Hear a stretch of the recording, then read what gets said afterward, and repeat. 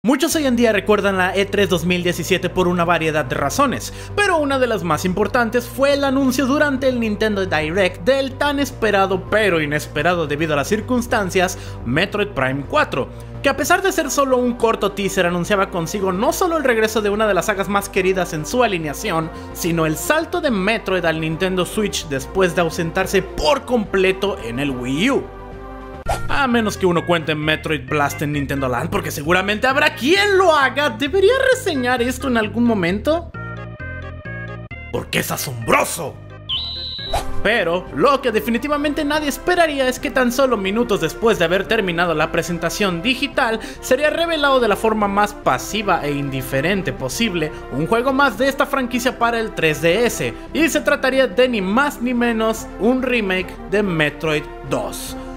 Lo que para muchos fue motivo de confusión, sorpresa, alegría, por supuesto, pero en lo personal lo primero que me vino a la mente fue... ¡Ah! Eso explica el Cease and Desist.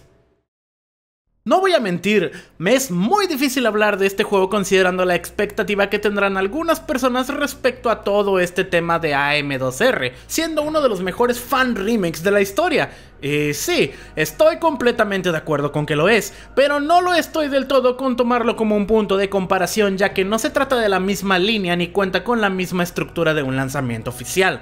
Así que por el bien de esta reseña, la única comparativa que voy a permitirme es con el título original de Game Boy.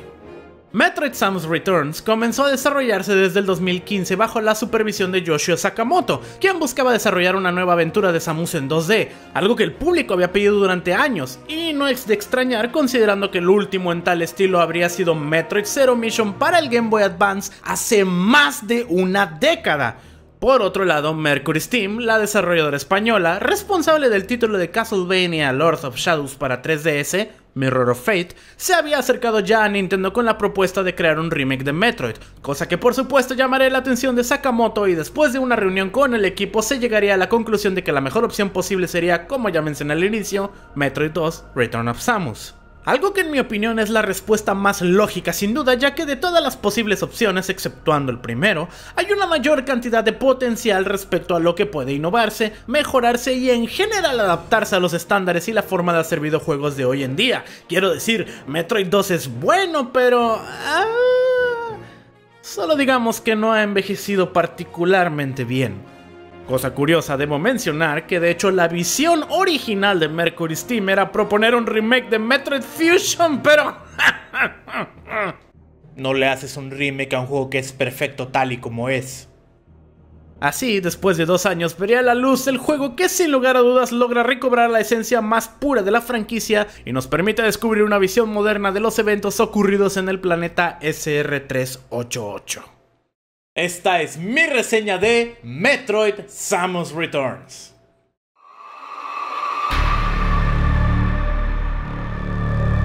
La historia del título, al igual que en su versión original, ocurre casi inmediatamente después de Metroid para NES, no contando las múltiples iteraciones de Metroid Prime por ahora, porque quiero ahorrarme el dolor de cabeza. Cuando la Federación Galáctica decide enviar un escuadrón para investigar el planeta del cual se tiene conocimiento, alberga múltiples especies de Metroid, pero este nunca regresa de la misión, por lo cual rápidamente Samus Aran, nuestra protagonista, es contratada para investigar el paradero de los soldados y de paso erradicar a los Metroid de una vez por todas.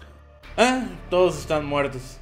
Lo que uno puede notar al instante es que efectivamente este es un título de Metroid con movimiento en 2 dimensiones, pero no precisamente igual a los anteriores, ya que todo objeto y entorno está completamente modelado en 3 dimensiones, lo que para algunos podría ser un poco extraño en un inicio, pero sin duda resulta ser la evolución natural de este género, que con ello nos trae algunos cambios notables en la jugabilidad, siendo el primero de ellos la posibilidad de apuntar nuestra arma libremente en cualquier dirección gracias al Circle Pad del 3DS.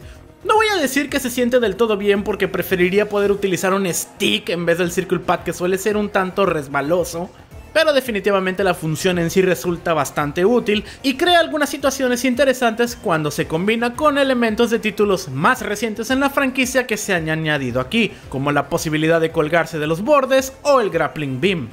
Sin embargo, la mayor adición al repertorio natural de Samus en esta ocasión son los ataques melee, que con el timing adecuado pueden contraatacar efectivamente los ataques de tanto enemigos como jefes en todo el juego.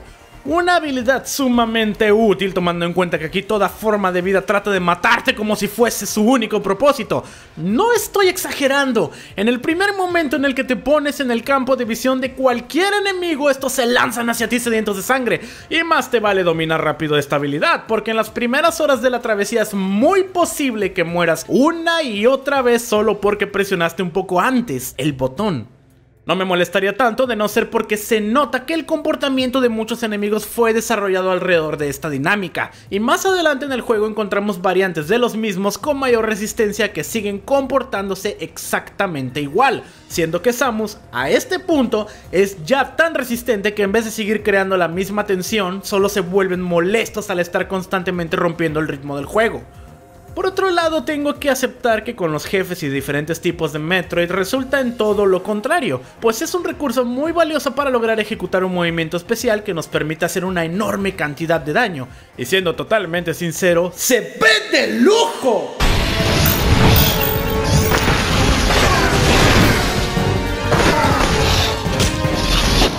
Igual suele ser útil para abusar de los enemigos pequeños que se regeneran y así recuperar nuestra energía y armas. Hay un cierto encanto en hacerlo de este modo.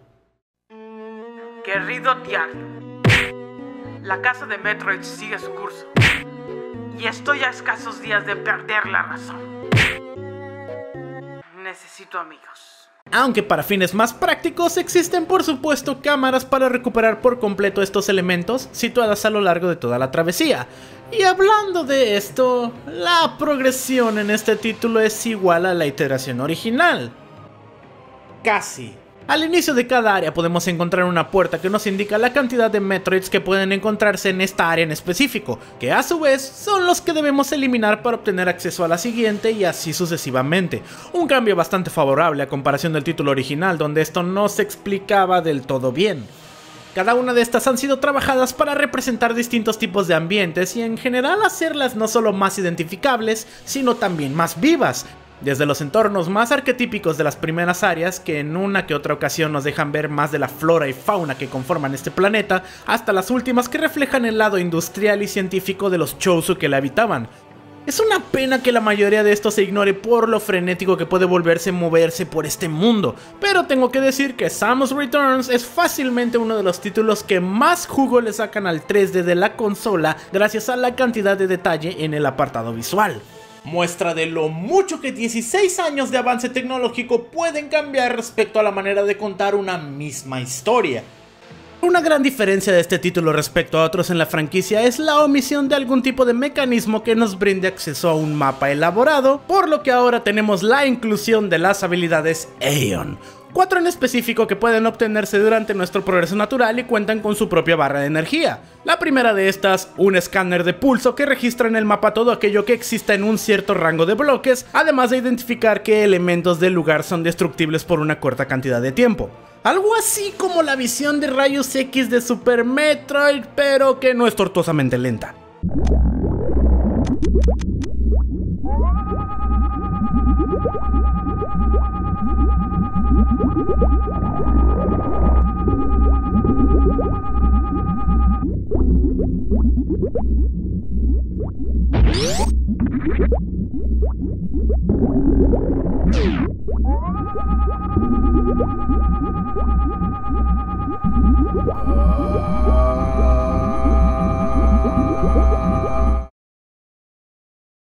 Y desde ahora lo digo, en un principio no estaba del todo convencido porque una habilidad así rompe con la estructura basada en la exploración que Metroid siempre ha tratado de mostrar.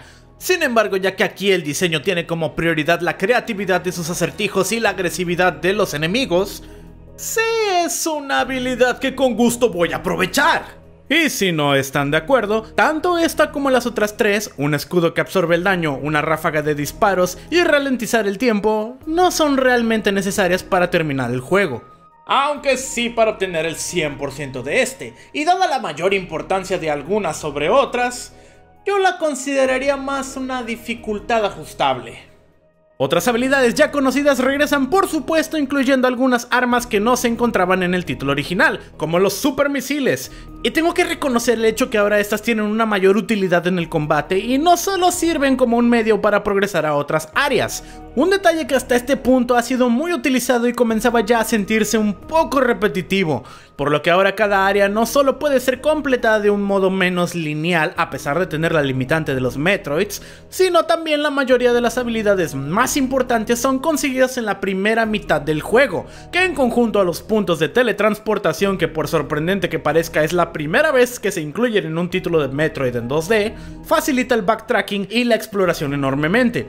Y aunque por un lado comprendo que para algunos sea un poco difícil de concebir este tipo de cambios, hay que tomar en cuenta que la misión de Samus aquí es básicamente un control de plagas, por lo que reajustar y adaptar ciertas convenciones de juegos pasados para tener un mayor enfoque en la acción ayuda a lograr más ese sentimiento y de paso diferenciar esta entrega. Los combates contra los Metroids han sido mejorados para hacerlos más dinámicos, tanto en su forma de defenderse, que ahora consta de varios tipos de ataques que se van desarrollando en enfrentamientos posteriores y no solo se limitan a matarte a empujones como en el Game Boy. Claro que al ir progresando encontramos formas más evolucionadas de estos que exigen mayor atención a nuestro entorno y mayor habilidad al combatir, excepto con los Z-Metroids. Esas cosas son lentas, tienen los ataques más esquivables de la historia y por alguna razón piensan que hacer brillar su espalda es de algún modo amenazante.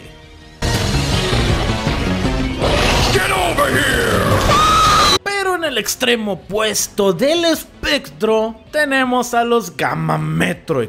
Quiero decir, en general son peleas entretenidas, hasta que en cierto punto del juego cambian su estrategia y una vez les hemos hecho el suficiente daño.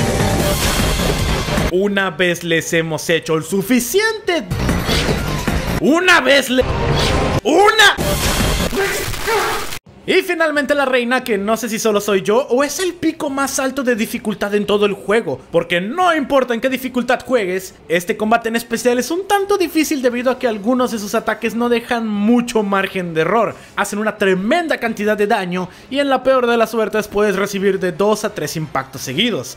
No sé, tal vez no hice las cosas bien o existe un mejor método para derrotarla, pero al menos en todas las ocasiones que la he enfrentado, nunca he logrado vencerla sin recibir al menos un golpe de su parte. Claro que los Metroids no son los únicos jefes a lo largo del juego, y en esta ocasión, además del regreso de Arachnus, que como siempre su único objetivo es existir para ser destruido y darnos la Spring Ball, se ha añadido el Diggernaut, un robot choso que estoy seguro Mercury Steam habrá tomado 1 o 2 páginas del libro de Metroid Fusion, porque hay una buena cantidad de preparación previa a su batalla mediante cutscenes y una escena de persecución que me deja un sabor muy a la SAX, quizá incluso con una batalla más memorable que esa. Sé que SAX es uno de los mejores villanos de toda la franquicia, pero la pelea con ella se resume a machacar botones y correr de un lado a otro. La pelea con el Diggernaut es ingeniosa, entretenida y su desenlace simplemente indescriptible. Ahora, hay otra parte del juego de la que tengo que hablar y se trata de un spoiler muy grande incluso si han jugado la versión original. Por lo que si no quieren arruinarse la sorpresa les recomiendo que salten al minuto indicado aquí. ¿Ok? Muy bien. ¿Listos? ¿Pepinillos? Después de eliminar por fin a la reina Metroid y llegar a nuestro emotivo encuentro con The Baby, es hora de escapar para siempre de este planeta. O eso es lo que pasaría originalmente de no ser por el premio al cameo más innecesario del 2017, Ridley. O más específicamente, Proteus Ridley. Una forma evolucionada de Meta Ridley que gracias a grandes avances tecnológicos sin explicación y una pizca de conveniencia argumental, ha logrado regenerar gran parte del tejido orgánico de su cuerpo. Sí, ¿por qué no? Primero que nada, y pese a lo que personalmente opine acerca de su inclusión en este juego, esta es sin duda una de las mejores batallas contra Ridley en toda la franquicia. No solo es agresivo con un increíble acompañamiento musical, Ridley específicamente hace un enorme despliegue de habilidades en lo que podría llamarse el mejor homenaje que se ha hecho al personaje al utilizar movimientos de todas sus apariciones a la fecha en conjunto a un espacio más grande para combatir, algo que sin duda hacía mucha falta hasta ahora. Sin embargo, me mentiría si no dijera que me causa un poco de conflicto el cómo ha sido manejada esta pelea en términos de continuidad para la carga emocional que conlleva. Para muchos podrá ser un simple cameo, pero viéndolo en perspectiva es la confirmación más directa que podríamos recibir de la integración del universo Prime al canon natural de la saga, lo que termina generando decenas de preguntas que, a menos que en un futuro Metroid Prime 4 trate de resolver, lo cual dudo mucho, hacen que esto termine sintiéndose un poco fuera de lugar. Pero si uno no lo piensa mucho y se enfoca más en la historia que trata de contar, así como la jugabilidad, en realidad resulta una experiencia bastante agradable.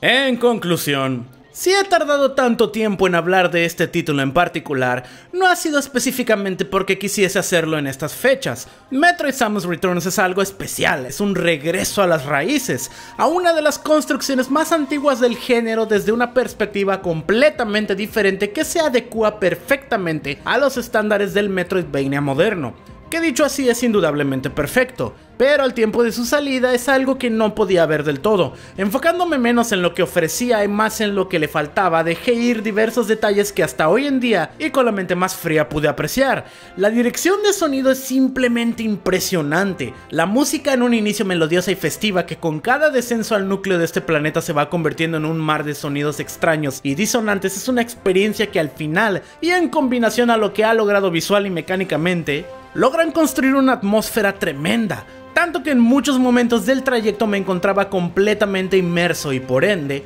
alerta a la mínima señal no solo del juego, sino de mi propio entorno. En serio, si tienen la oportunidad les recomiendo ampliamente jugarlo con audífonos y luces apagadas. Creo que al final esta es la mejor forma en la que podría describir este título, y nada me emociona más que el hecho de saber que el legado de la casa recompensas más poderosa de la galaxia sigue en muy buenas manos. Y con esas extrañas imágenes que se desbloquean al final, que hasta la fecha siguen siendo un verdadero misterio, es seguro decir que habrá Metroid para rato.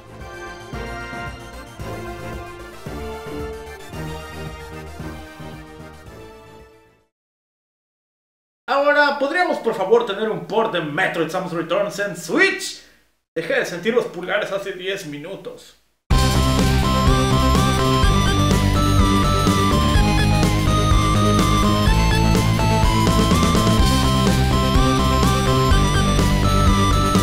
Return of Samus. Algo que en mi opinión es la respuesta más lógica sin duda, ya que de todas las posibles opciones, exceptuando el primero, hay una mayor cantidad